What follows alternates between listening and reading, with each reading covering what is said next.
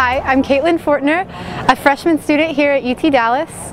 I am an undeclared major, but I'm really passionate about food and where our food comes from.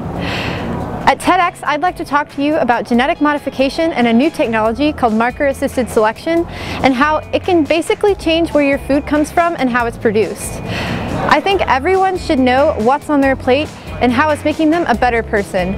So if you'd like to learn more about what you should eat, what goes into what you eat, and think more about what technology is used in agriculture today, I'd like to invite you to attend the TEDx 2014 conference here at UT Dallas in April. I hope to see you all there.